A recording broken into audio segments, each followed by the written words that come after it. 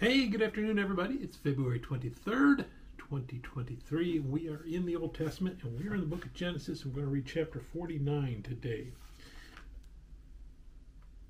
So, Jacob just blessed Joseph's son, and we saw that he blessed Ephraim over Manasseh. He blessed the younger over the older. Now he's got the rest of his sons, and he's going to bless them. And we run through every single son gets a blessing of some sort.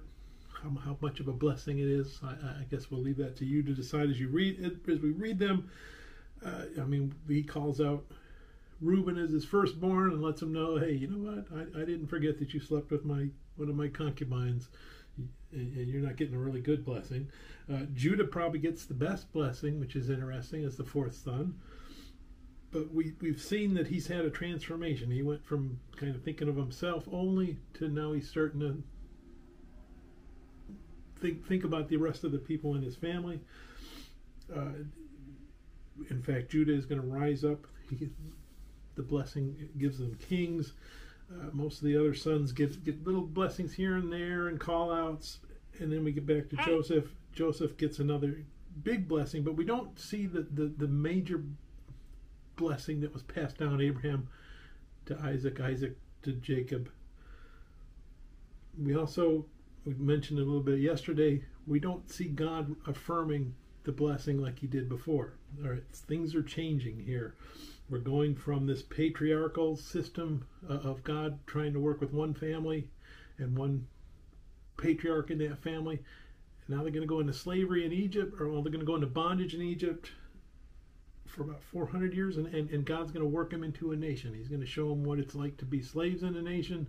He's going to show them what it's like to have some lack in their lives, and so that they appreciate that he's their God.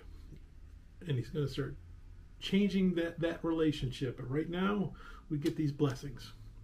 And we see all these blessings do eventually come true as we read it. And like I said, keep in mind that we don't see God affirming that blessing, and the covenant is changing just a little bit here.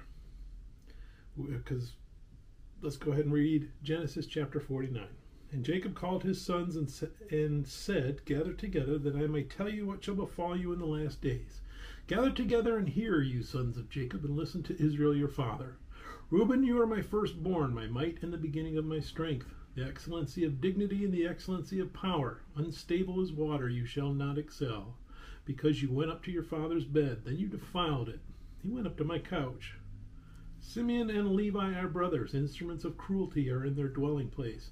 Let not my soul enter their council. Let not my honor be united to their assembly. For in their anger they slew a man, and in their self-will they hamstrung an ox.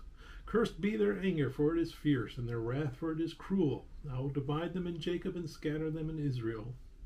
Judah, you are he whom your brothers shall praise.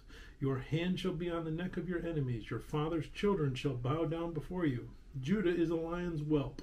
From the prey, my son, you have gone up. He bows down, he lies down as a lion, and as a lion who shall rouse him. The scepter shall not depart from Judah, nor a lawgiver from between his feet, until Shiloh comes, and to him shall be the obedience of the people. Binding his donkey to the vine, and his donkey's colt to the choice vine, he washed his garments in wine, and his clothes in the blood of grapes. His eyes are darker than wine, and his teeth whiter than milk. Zebulun shall dwell by the haven of the sea. He shall become a haven for ships, and his borders shall adjoin Sidon.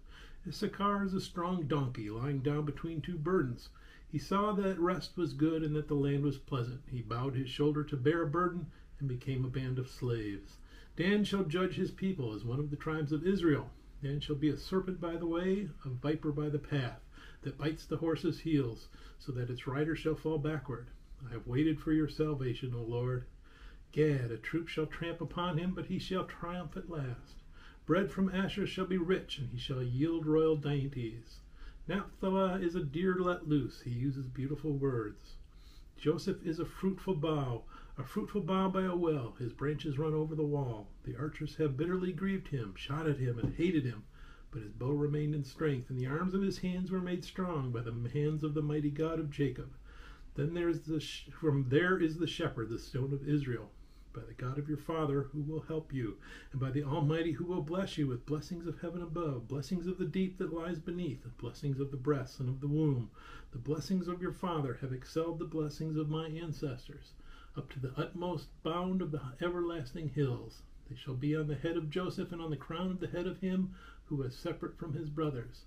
Benjamin is a ravenous wolf. In the morning he shall devour the prey, and at night he shall divide the spoil.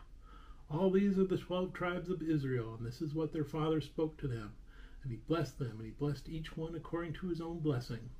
Then he charged them and said to them, I am to be gathered to my people. Bury me with my fathers in the cave that is in the field of Ephron the Hittite, in the cave that is in the field of Machpelah, which is before Mamre in the land of Canaan, which Abraham bought with the field of Ephron the Hittite as a possession for a burial place. There they buried Abraham and Sarah his wife. There they buried Isaac and Rebekah his wife. And there I buried Leah. The field and the cave that is there were purchased from the sons of Heth. And when Jacob had finished commanding his sons, he drew his feet up into the bed and breathed his last, and was gathered to his people. May God bless the reading of his word. May God bless you. Bye.